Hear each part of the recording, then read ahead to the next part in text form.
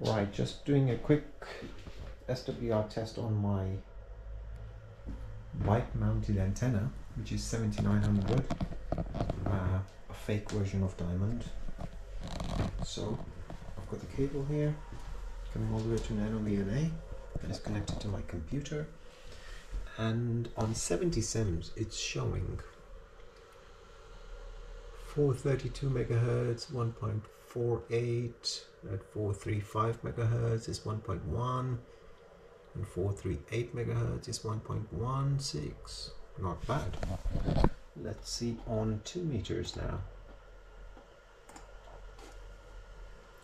Let's set it on 2 meters.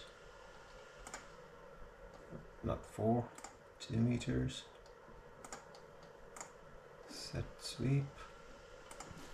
And let's sweep this. So here we are. At 144 megahertz is 1.4. 145 megahertz is 1.523. Not bad. It's okay. Doable.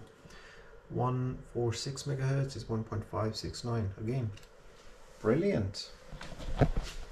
So I am gonna go in the field and test this antenna while parked up somewhere, most likely Pota.